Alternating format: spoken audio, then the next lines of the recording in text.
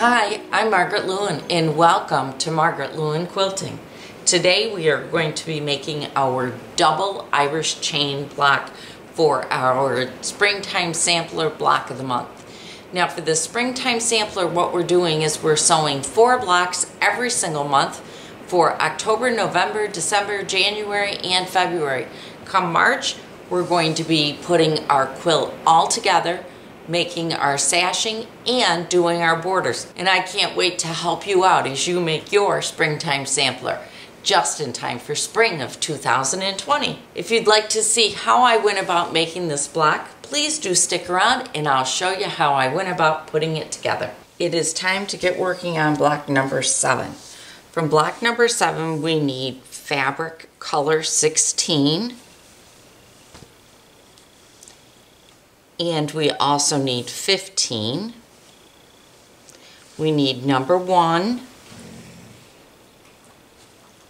number 17, and last but not least, color number 7. So I'm going to start with color number 7, and I'm going to go through them and get these all cut the way I do it so that you can see my exact process. I am going to use my Creative Grids 8.5 by 24.5 inch ruler, and I'm also using the numbers on my mat. I depend on the numbers on my mat to help me keep things straight.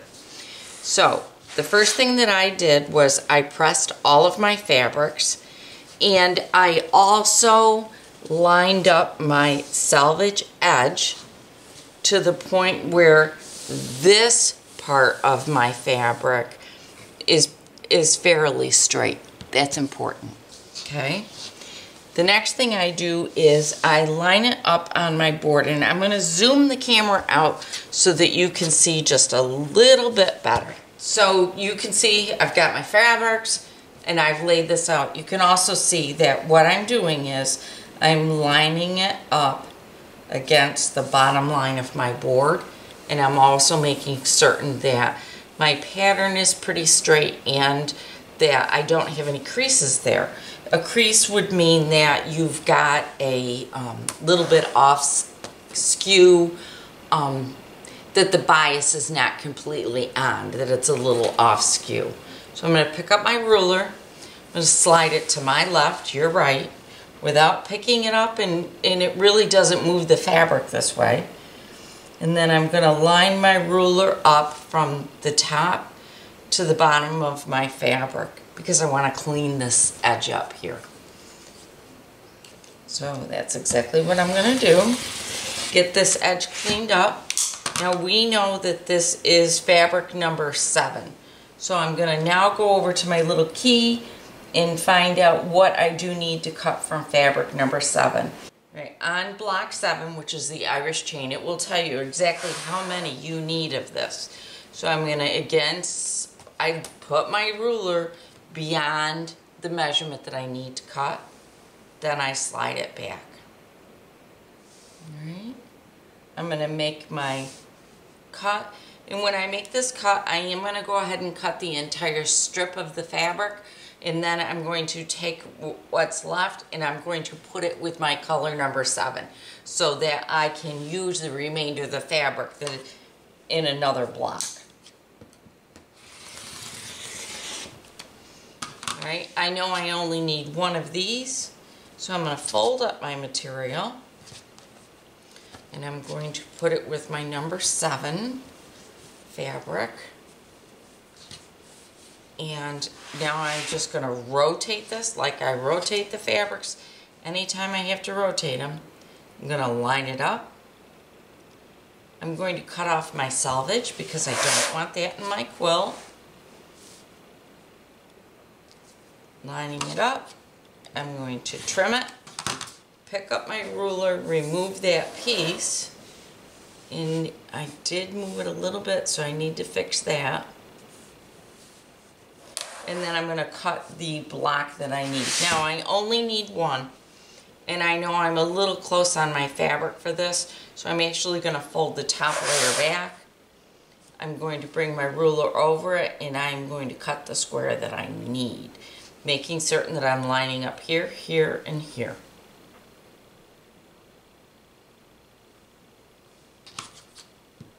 Right. I'm going to fold this up, and I'm going to put that with my block, or I'm sorry, my color number 7 fabric, so that I've got that tucked aside, and here is my first block. I'm going to continue to go through the other fabrics, and then I will come on back.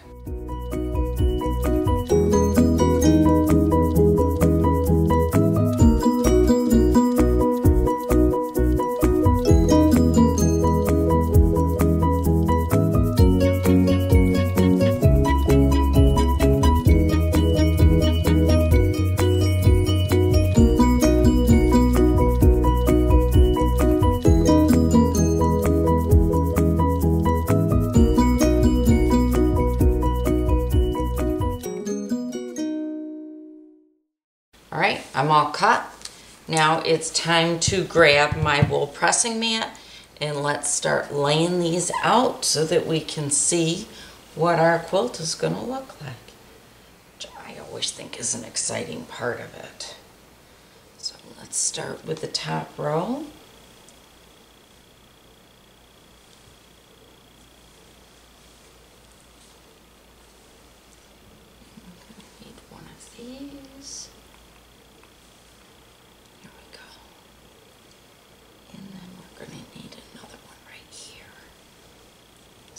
Just stick that in since we know it's going there. And we do need a blue one, so let's grab that one. On the outside we need these beautiful dark burgundies. I'm going to stick one right there and another one right there. Now, if it bothers you to have your stripes, because these really are striped fabrics, make sure that you get them all lined up the same way if that's something that bothers you. If it's something that doesn't bother you, then don't worry about it. Just enjoy. Just do what you're doing. Okay. Now I know I'm going to need this one. And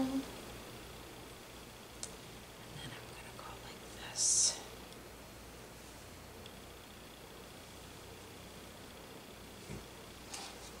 And then we need 2 more of these. Stick one right here, and one right here, right there. Then I know I need one here and one here, and then I need my 2 corners. There's one of them. Here's my other one, and then 2 more of these. There we go. Alright, I'm going to go over to my sewing machine and I'm going to fold these over so. Then I'll attach this one. I'll attach these 2 together and then I'll make a row. I'm going to make 5 rows and sew it all together. And I'm not certain which way I'm pressing my seams yet, so I'll come back and show you once I decide how I'm going to. I'll see you in a couple minutes. Alright, here is my block all stitched. And now I need to start pressing it. I think what I'm going to do is, what do I want to do? I think I'm going to press my seams, these this way and these that way. I think that's what I'm going to do. Yeah, let's see. Let's see how they lay. We'll start with this one. All right. As always, the first thing that you do is set those seams.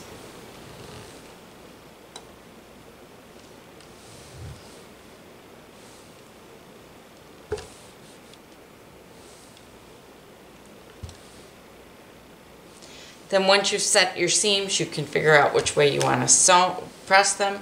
And I'm just gently holding it, and I'm going to just slide my iron across it. And the only thing you have to be careful with doing that is just make sure you don't distort your fabric. Right. So there's row 1. All right, let's grab row 2. All right. First thing you're going to do is set your seams.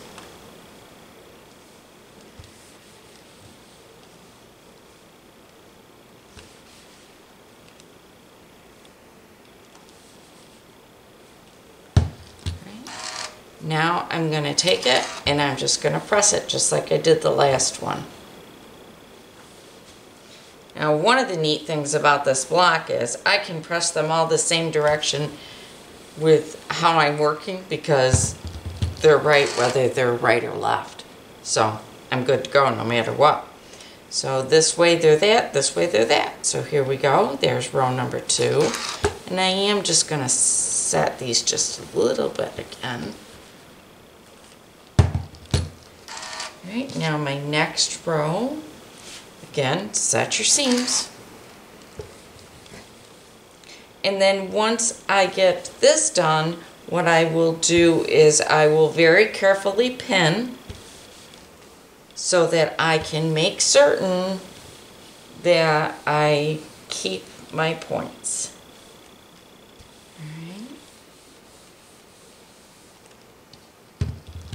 This one went that way, this one's going that way. So I'm just going to set it.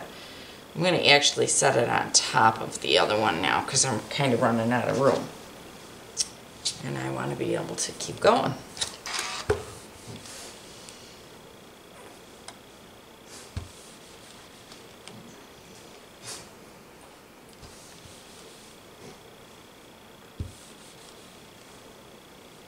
Now I'm just going to press.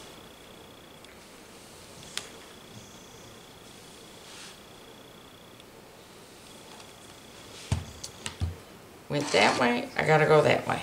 So I'm gonna go just like this. Last one.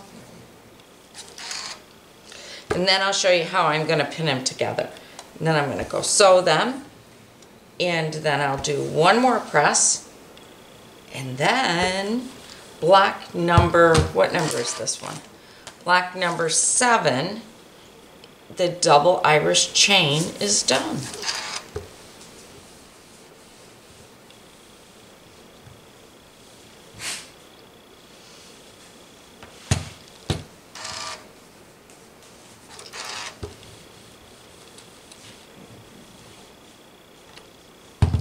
Alright, so I'm good.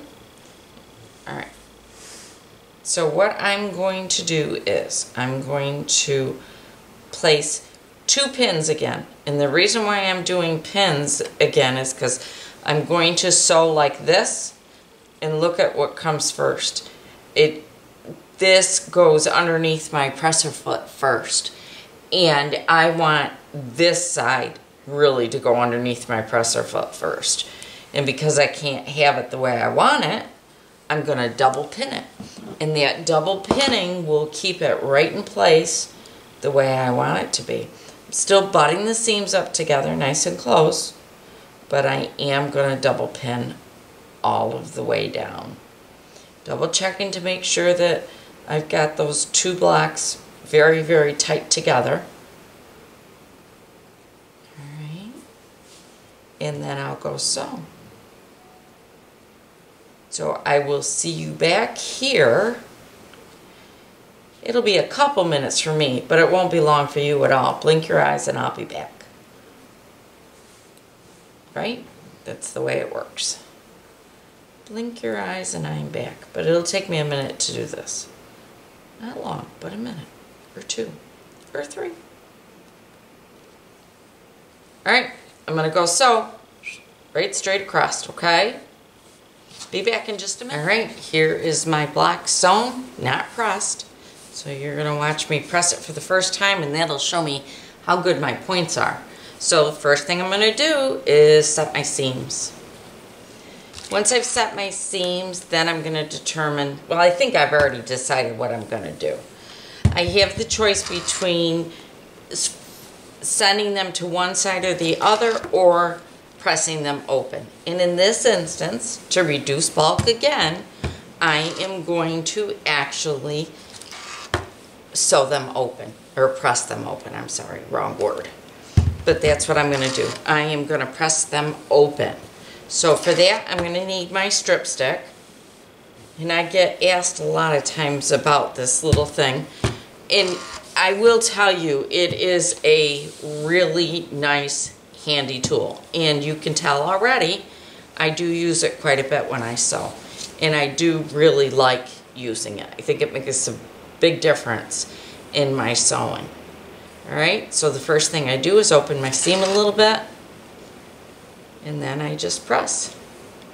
And you could say I'm ironing because I'm moving the iron across it, but I'm also pressing because I do kind of pause. I call it pressing or ironing, but that's what I call it. I'm going to do this on all 4 of my seams, and then I will turn it over and see how nice my seams look and if my points match on the other side. Make sure that that's good and flat. I don't know that it is. We're going to have to watch that one. So I will keep an eye on that. Come on, open up. This is when it's nice to have fingernails when you go to separate these apart. I don't have any right now because I've been cutting them really short because I've been busy painting in the house and I can't stand to get paint underneath my nails, so I've been keeping them pretty short. Sometime I'll show you what I've been doing in the house. I've been redoing one of our bathrooms, which has been fun. Just, you know, giving it a little facelift.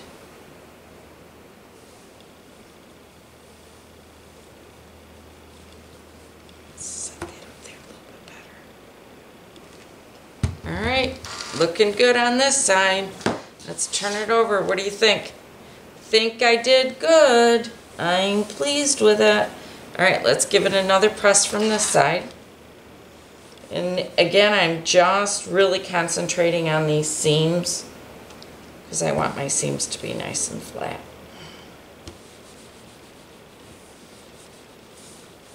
That way when I go to quilt this, my long arm hopping foot won't hop right off the quilt on me. One more row.